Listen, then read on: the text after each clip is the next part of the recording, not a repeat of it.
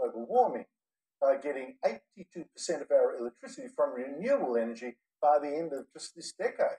Now, it's crazy. It means building about 7 times more wind farms by 2070 than we have already, and many more after that.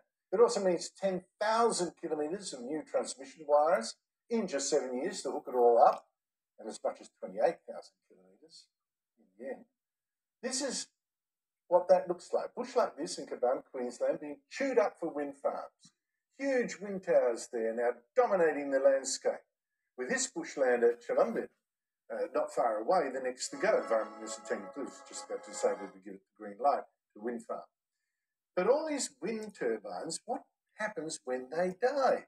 As Nick Cave of the Menzies Research Centre found at Ravenshoe in the forest near Chulumbin, well, some seem to get tipped into this graveyard of dead turbines, massive blades just lying there. And Nick Cater joins me now. Nick Cater, thanks for your time.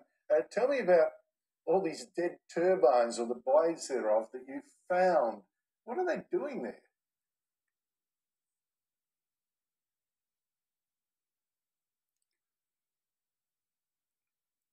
Oh, sorry, the sound seems to have gone. We haven't got him? I'm sorry, we'll have to go back to that story later. Well, I don't know what we'll do now.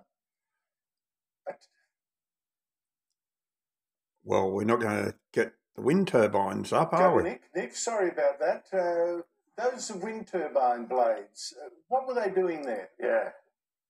They were dumped there, Andrew, as best I can work out, about 8 years ago. They were about 15 years old when they were removed from the Windy Hill wind farm, as they call it, which is one of the small ones. The amazing thing is these things are only 20 metres long. They look huge, but the new ones that are going in are 86, 90 metres long, so you're talking about 4 or more times bigger, and they don't have any idea what they'll do with them when they're removed. I thought it was pretty shabby. It was actually in a quarry there in the middle of the forest, and some of the locals at Ravenshoe told me about it, and I said, well, let's go and have a look. I just couldn't believe it. You'd think they'd be doing something a little bit better. Certainly, Andrew, it does show one thing, that renewable energy isn't actually that renewable. There's no renewing those blades. They'll just sit there leaching various substances into the earth. Yeah, it's odd, isn't it? I mean, we're told renewable, but I think these wind farms, what have they got a life of these turbines, about 25 years, something like that. What is supposed to happen to them? I mean, we've got so many of these turbines going up. What are we going to do when they progressively die? Nobody knows. And the same goes for the solar panels too. I mean, they can't be recycled and they're being dumped around the place. There's just no plan for this, Andrew. Now, if you were dared to suggest you were going to put a coal mine in Queensland, you'd have to have a whole program for rehabilitating that land to turn it back as far as you could to the natural landscape. You'd have to put up money. You'd have to put money aside in the form of a bond to make sure you did it. Wind farms or wind industrial estates, as I prefer to call them, no, nothing. So nearby at Chulumbin, which is a remnant forest, is tropical wet eucalypt forest that is just going to be ripped into for the Chulumbin wind farm. No plans to rehabilitate it at all. And the destruction of that native vegetation is just heartbreaking, Andrew. It really is. They're talking about an area about twice the size of the Melbourne CBD that they're going to have to rip trees out of to put turbines up. These trees are currently doing a great job, as far as I can see, sequestering carbon back into the ground. That's what trees do. But no, they've got to be ripped up. They've got to be ripped out, and the home of the greater glider is going to be ruined in order to put up some turbines that are going to last 15 to 20 years at best. You just have to laugh, don't you? But it's not actually that. It staggers me.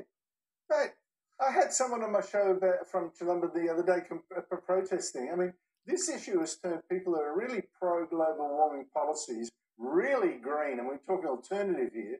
They've turned into raging, not in my backyard wind farm opponents. It's really, this is really radicalising a lot of people. Now, the one thing, Nick, you might have better information. I mean, I've spent a lot of time on this than me on this. Fire risk in having all these wind turbines in farms in the bush, often far away from fire units. Now, I know the risk of fire is very small. I've seen figures like 1 in 1,000 or 1 in 1,200 or something like that. But there have been fires from these generators and from all the wires to them, and we're going to have a lot of them. Yeah. But I just don't see a discussion of that risk. No, and of course, in places like Caban, which has just recently opened near Ravenshoe, you see these massive wide corridors, these wide roads that have been cut through the bush, and this massive clearance around the turbine area. And that is partly to offset the risk of fire, because you can imagine in a wooded forest, that it could be a very serious thing. So, and the transmission lines equally as well. And where are the Greens on this? I see that the Lock the Gate organisation, which is supposed to be looking after our landscapes, they're not protesting against transmission lines, but they are protesting against gas pipelines.